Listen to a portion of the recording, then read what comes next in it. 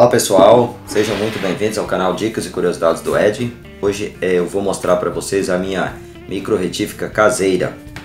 Essa daqui, pessoal, ficou muito chique, ficou muito potente, bem balanceadinha, tá? Foi feita com um motor de uma motoquinha elétrica. É um motor aí parecido com o motor dessas impressoras antigas, porém é um pouquinho mais potente.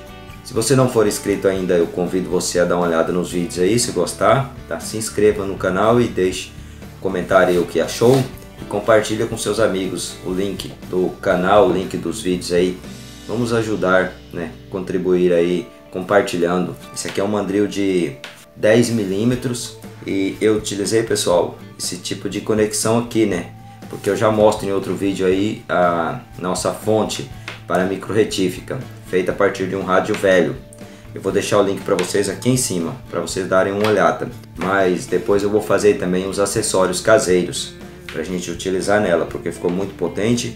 Dá para a gente fazer bastante coisa aí.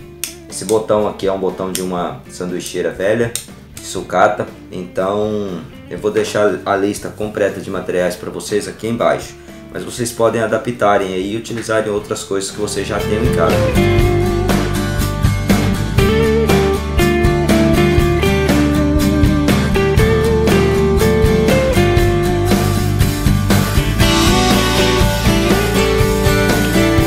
Só isso aqui é um eixo com brocagem, né? Um eixo velho aí que eu peguei numa bicicletaria.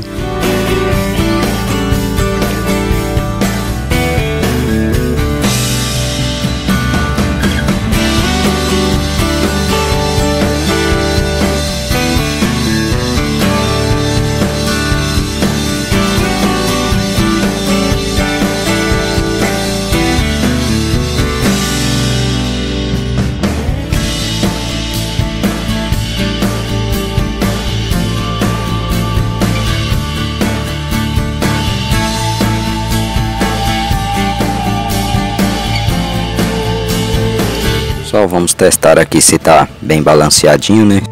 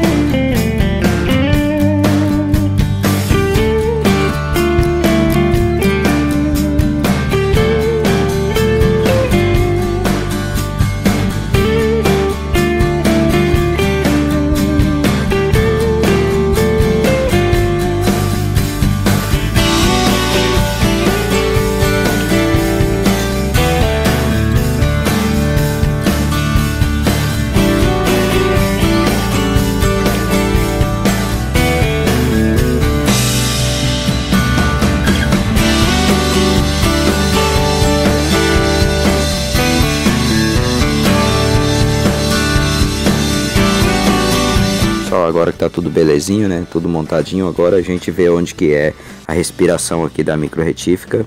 Desmonta ela para fazer os furos aqui no cano.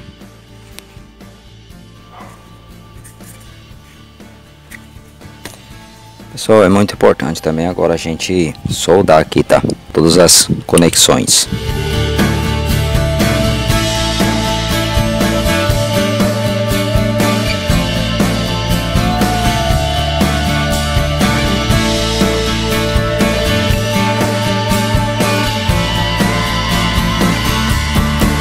Pessoal, eu estava usando ela nessa bateria de moto, mas eu vou utilizar agora nessa fonte aqui, ó. E serve como carregador de bateria também. Você não viu, eu vou deixar o link aqui em cima para você dar uma olhada.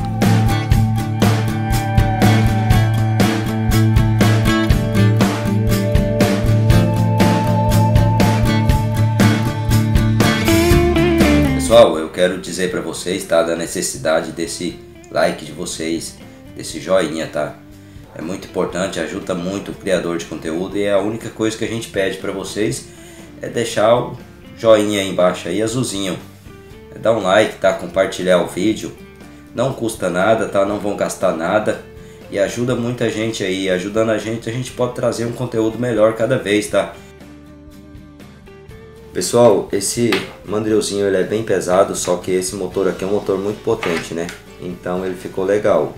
Ele força um pouco o motor, mas ele atendeu bem. Mas eu já mostrei um outro tipo de mandril aí também, que eu vou mostrar utilizando ele posteriormente.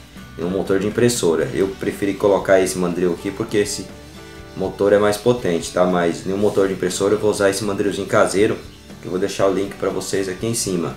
Feito aí a partir de um bico de câmara de ar.